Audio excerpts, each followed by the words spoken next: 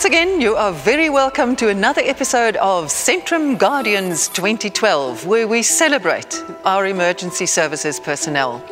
They so seldom step into the limelight, but the work they do saves lives every day. We are looking for the Centrum Guardian of the Year 2012, and we're waiting on you to decide who will be awarded that title. Who inspires you to live life at 100%? Vote for that team or individual and make sure that they go through to the next round.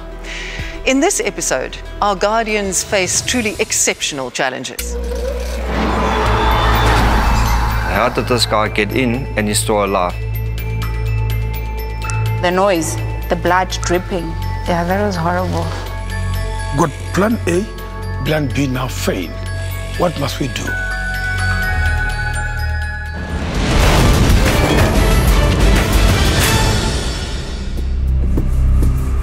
Charles Sitole works at a packaging plant in Johannesburg. Ngesikhathi siceda ukumixa laphaya athi kumele ngoklina umshini. His shift was coming to an end.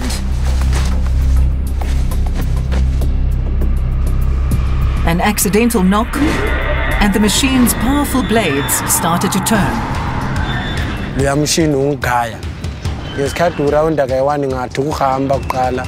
Ngesikhathi ngithi ukuhamba umoya wami wabuya.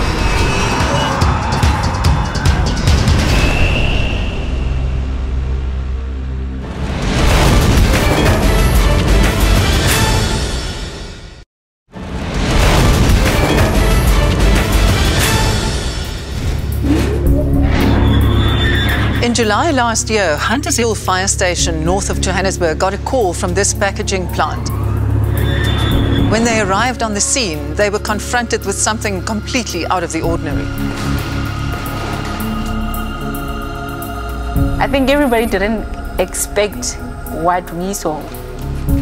I couldn't even myself believe that a person can go inside that machine. I couldn't believe it. This was, to me, it was shocking. I was nervous when I started to see him. I said myself, how did it happen? I saw his leg up, and then the one thing, the noise, the blood dripping, that you know, it kept something. That was horrible. And then the leg as well. I couldn't see his body. So my thoughts were like, is he alive? Is the patient alive? The rescue workers had never seen anything like this before. At first, they were at a loss as to how to treat the trapped man. But then when you got there, you realized, hectic, we need rescue. This is a rescue, it's not just the patient.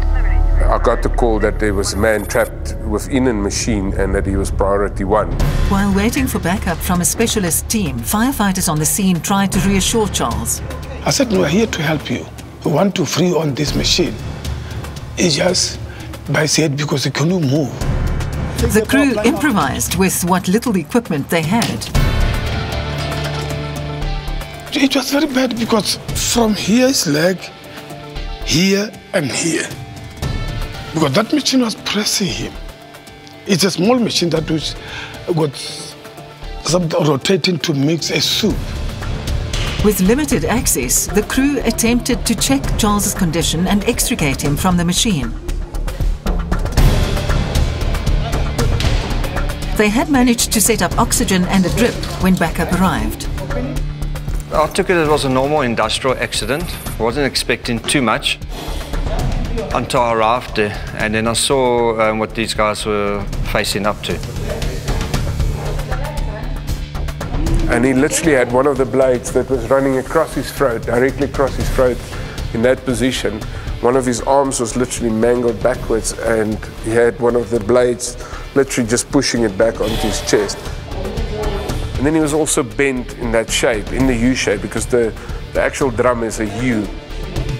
The crew was struggling to dismantle the machine. The outside of the skin of the machine was made of stainless steel. And also, again, it was formed, it was put into pressure. It was welded together. So again, you're sitting with a machine that is made to last. We tried to force it, we even tried to lever it open, we even took a large 10-pound hammer and tried to knock it where we could. We tried all these little things just to see if we couldn't loosen where it was basically now glued together. Then we realized, okay, this has failed, we're going to have to now try option 2. They took a decision to cut the machine open. He was fairly mangled into the machine, but he was still conscious, he was still complaining of pain, he was talking to us. That changed the whole game plan. At that time, we also put protection over the patient. We just wet the container where the blade was, and we started to cut bit by bit. But that in itself was causing a huge amount of vibrations and stresses on the patient. The patient was receiving oxygen at that stage. The oxygen was causing more flammable conditions. It's tense. You train to help people, and now this is another person that needs to be helped, and quickly. And this is when our patient started to now basically scream in pain. So this was causing more tension amongst all of us now, because now whatever we try, we're causing pain to the patient. Because of the screaming, it's natural for you to want to stop. The crew pushed on. They knew it was his only hope. They knew time was running out. By my estimate, it was plus minus 1 hour, 30 minutes or 2 hours. We're struggling to take him out, but we're looking someone in that pain and you don't do anything, it's useless. Rather cause the pain, but the patient to survive. Just everything is difficult. It is just extremely difficult. They were running out of options when suddenly they saw another possibility. Why don't you actually put the machine down so that the patient can actually relax a bit to support him on that machine? They slowly and carefully tipped the machine onto its side. The movement traumatized Charles. I asked if there was a way that we could actually sedate him in a manner to take him below consciousness. Using conscious sedation, they calmed the trapped man. We took him just low enough that his airway wasn't compromised too much, but that he wasn't conscious enough to remember what was happening to him. At this point, the crew had no idea of the extent of his injuries. We could see what was happening to the fracture of his arm, but for the rest of him, we couldn't really see what was happening internally.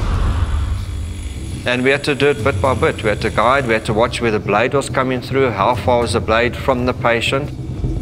They cut open the exterior and were left with a dangerous course of action. The first cut that we literally went for was for the cut across his throat. One tiny slip and it would all be over. Oh, that scene. Wow, that scene. And we actually literally went for the cuts, the major cuts, rapidly as to get his throat and his chest clear. You know, you feel that pain for him. You feel that pain, and it was shocking. Firefighters, rescue specialists and paramedics were single-minded in their efforts to free Charles. The lovely part is I've never seen the guys just fighting so much, so hard for so long to just get to this patient.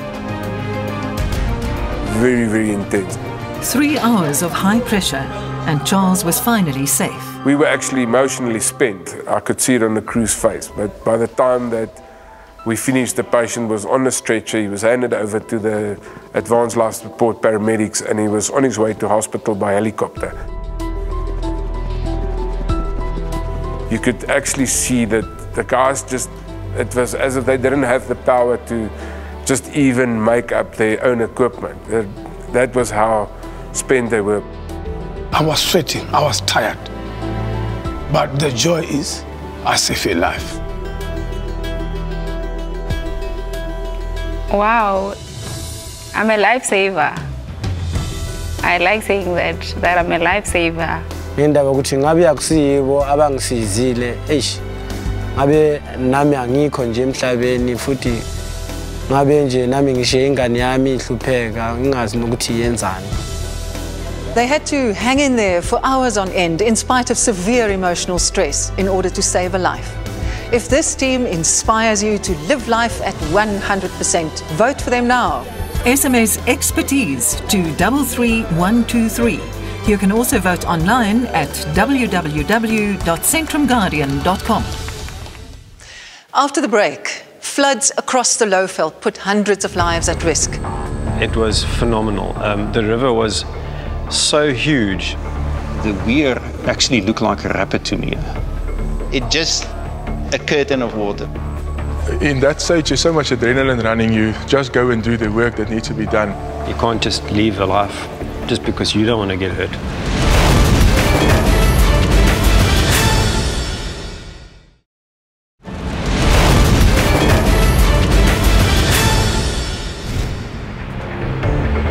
On the 18th of January this year, half a metre of rain fell in the Lowveld region in the space of 12 hours.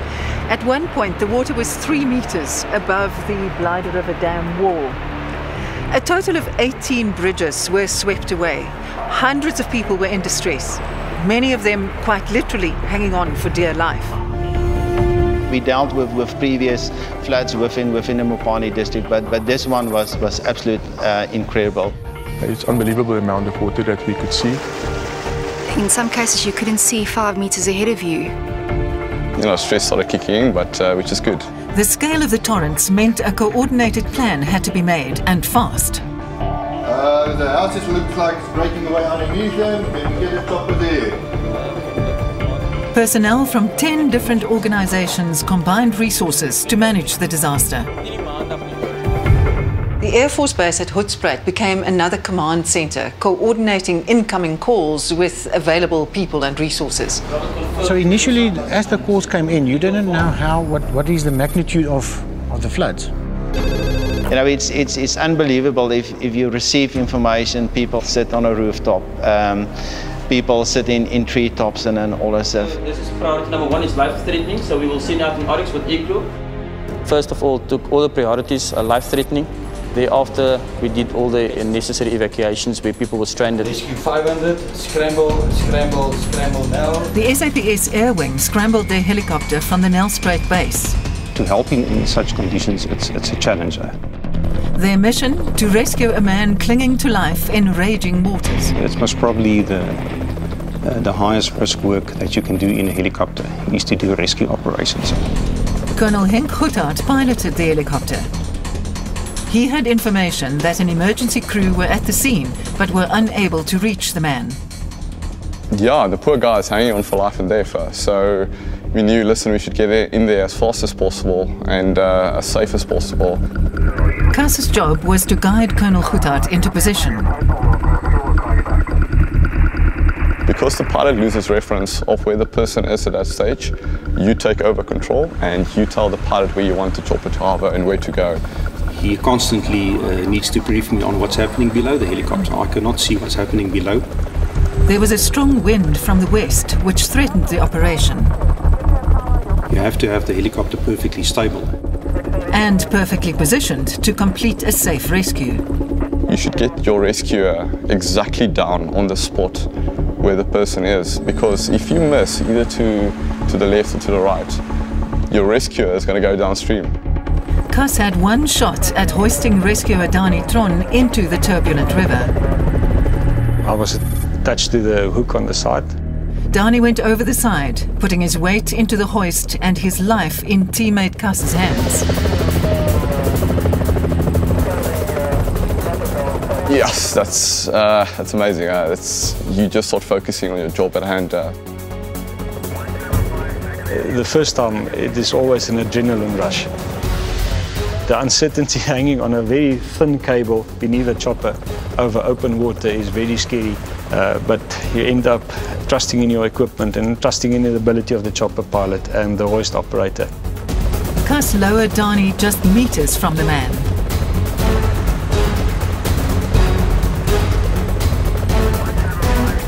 Colonel Goedhart held the helicopter stable in gusting winds while Dani strapped the man to the hoist. I signaled to Cas that we are ready to go, and they started lifting off. I put my arms around him and I also put my legs around him as soon as we start lifting up. I could feel the weight doubling, and you could just feel that voice like going like stiff, and listen, great, the person is on there. The nicest part of it is going up, then it's successful.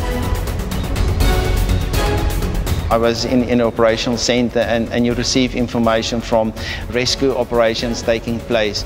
You start to coordinate, and the next moment you receive information that rescue is completed, that rescue is completed. It gives you a heartwarming feeling, but you cannot explain it. Colonel Goodhart and Cas were ordered back to base. Well, I told him, Cas, great job. Thanks very much, sir. That's the best words ever. When your pilot tells you, great job, you're so relieved. The Joint Operations Centre in Hoedspruit was fielding a volley of calls. So we were handling, as per incident came in, we were handling them. An urgent call came in from a group of tourists at a game lodge. Hard to believe that this is actually a road and not a river. All routes to the lodge cut off by the floods. Many of the roads were actually washed away, unbeknown to us. Natural instinct is to try and get around. Off-road rescue and ER24 cut through Big 5 territory to reach the stranded tourists. There were actually lion tracks right next to the road where we were working. Being unarmed and so on, it's one of those things, it's a risk we took. At one point, the team was less than a kilometre from the trapped tourists. But we couldn't cross those rivers to get there. We tried about 7 different routes, which was very frustrating because as you get to a road, it was all just washed away. There's no other crossings downstream either. I mean, we keep in contact with these people all the time, and they're expecting you to arrive at any moment. We are a kilometre away, we keep telling them.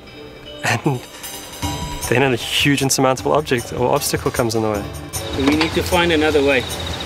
I think that is where the teamwork comes in. SAPS Air Wing stood by as the off-road rescue team worked into the night to find a way through. We went right through till 4 o'clock the next morning, trying different routes to get to the people. And by that time we knew that, we couldn't get to them.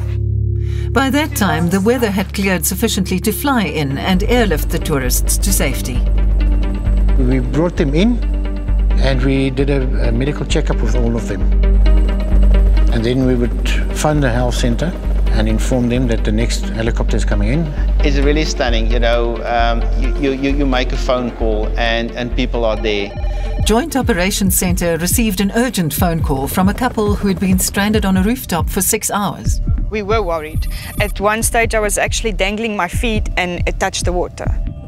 Rescue helicopters were grounded in the driving rain. I don't know if it's the cold or the fear or the shock, but you become very calm. I don't know if it is because we are going to be rescued or if it's just me making peace with death. Skies suddenly cleared and Squadron 19 was given the go-ahead to do the lift. As we approached, there was water. I know the river's there and it was phenomenal. The water was about 2 feet from their feet and they were sitting on the roof of the house. They had been stuck there for apparently about 6 hours. So you don't know how long would you be able to sit on this roof still until the water reaches you? When we arrived on scene, we realized if we were 20 to 30 minutes late, that it would have been a total different story. I think the water by then would have definitely caught up with him and took them down the river. We saw him coming up towards us. I actually had to hold on because the wind is blowing me away from where I was sitting. This is now the real thing, and these people's lives depend on what you need to do now. Pilot Henk Peterson held the chopper stable, while Rory Lawson went out on the hoist. By that stage, I think my body already went into shock because then I started just shaking and I just wanted to get out of there. And it was fast. Once you're in that helicopter, it's such a relief. Then you know, I am now safe. I'm going home. When I turned and I saw the two together and how they were holding on to each other, and there was still a lot of fear in their eyes, but there was also this relief, and they were both smiling at me. and you suddenly realize, at least you've just done your job and you've got them together. You feel like you're doing what you paid for. En route back to Hoedspruit Medical Centre, they spotted an overturned car and went in to take a closer look. As we moved in and I was looking at the vehicles, one of the guys, I think it was Vince, actually said there's people in the trees. 2 women and a baby were trapped in the trees. We went around and went into the hover. Once again, Rory was lowered on the hoist. He quickly reached the first woman. And I pulled in the cable 3 times to let Vince know he must winch. And as I did that, I said, "Waza!" And she jumped. And I mean, that is heroic. And she just jumped straight from behind the tree and into my arms, and Vince got us out of there. The terrified woman told them her baby and her sister were still in the water below. Rory immediately went out again. And as I touched the water, it took me straight against the tree. While the crew battled to extract Rory, Hoedspruit was dealing with a slew of victims. Young male involved in a hoisting accident. We always say that we have to observe, orientate, decide and act. We had to go through that continuously for 52 incidences that was recorded. Over 60 injured people were treated and more than 300 were evacuated. One of them was Sergeant Rory Lawson, who had been knocked unconscious mid-rescue. He was not really responding all that well. I said to him, "Rory, I'm here." And then he just said slowly, he said, "Where are they?" The woman and child had been left in the raging waters, the team now helpless to save them. I was really hoping that we didn't lose them. I actually became really emotional about the fact that I couldn't rescue them. Rory had fractured 3 ribs. And when he was taken to the hospital, we climbed onto the helicopter to assist with the search and rescue. Rescue technician Eugene Schreiber joined Squadron 19 to search for the 2. And we looked all over. At first, we couldn't see anything. And then at the end, when he went down himself, he saw them. And as I tried to reach her, I lost my footing and I was hanging on a small piece of branch.